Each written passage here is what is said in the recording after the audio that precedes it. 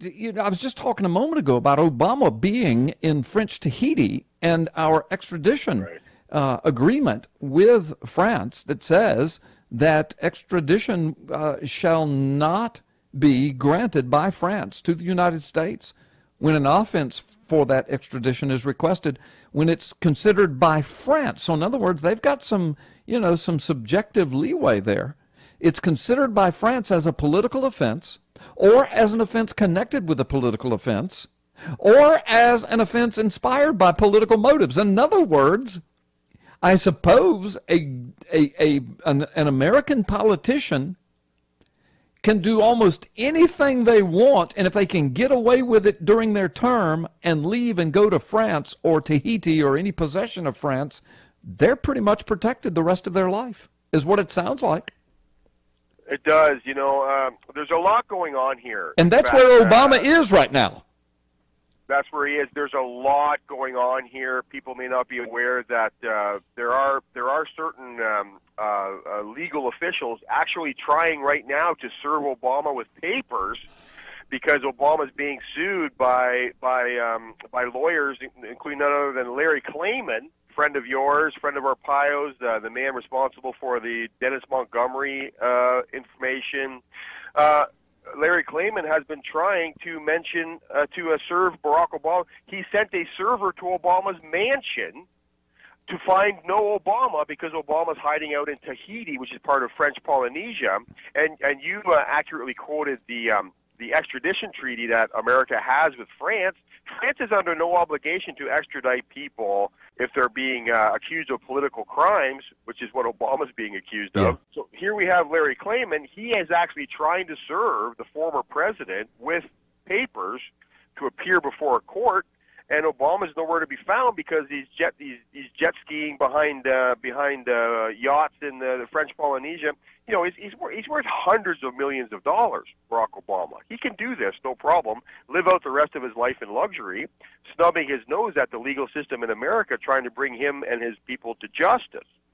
And so then Barry Soetoro of the now famous Barry Soetoro YouTube channel, he's a friend of the PNN network, and he has exposed all of this with pictures, etc. That's the Barry Soetoro YouTube channel. And then it was almost immediately picked up by Alex Jones, who was interviewing a guy named Cernovich on the Alex Jones show, and who Alex Jones actually saying that the entire Obama family is fake. The kids are not his. This is what Jones is saying today.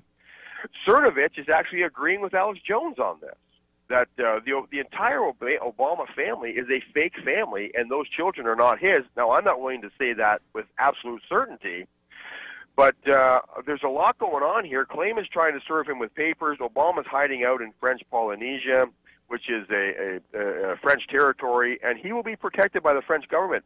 So you are not saying, and I am not saying, you were merely reporting that the entire Obama family is fake. Now, I have never said that. You have never said that. Right. But let me go ahead and say that people can go to YouTube, they can go on the internet, they can find the reports that other people have done, the video reports, etc. You can look at the pictures, you can look at who people are saying that the real parents of the two girls are. When you look at those girls and you look at these two people who are very, very, very dear friends of Barack and Michelle Obama, these two girls look just like the people, you know, that are their best friends, and they show them and compare them to the little one to the mother, to the wife, the older daughter to the husband of that couple. It's pretty astounding. But you know, I mean, I've never had a reason to dig into that or to really immerse myself in that, and so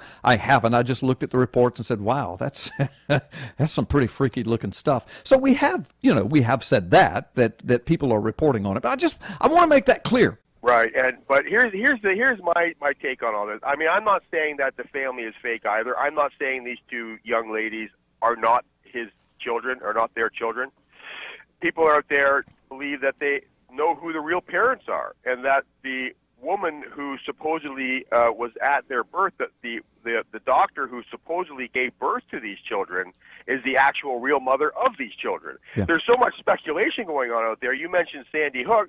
There are certain knowables here. We do know that the Obama birth certificate that was up on the website is a fraudulent document. Right. We know that Barack Obama has been using a Social Security number from a dead man who reportedly lived in Newtown, Connecticut. I mean, these are certain knowables that we have going on here. We know his selective service identification card was manipulated. We know that from the Sheriff Arpaio Mike Zullo investigation. They came up with the evidence for that. Go ahead. Right. Would it surprise anybody to find out that his children are not his children?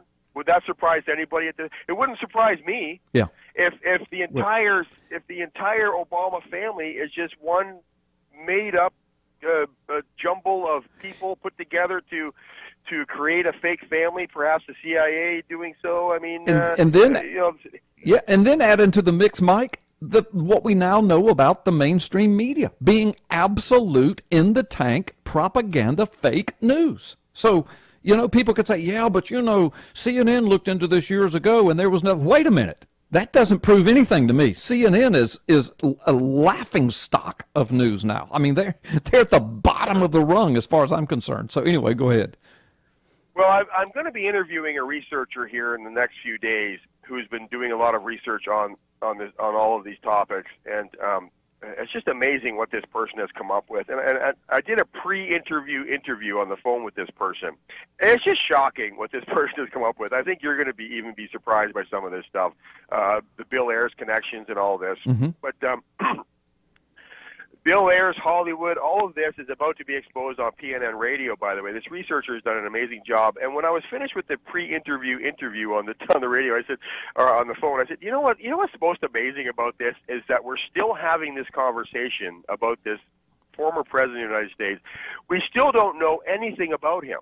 We're still speculating. People are contacting me saying, you need to look at his connections to Topeka, Kansas.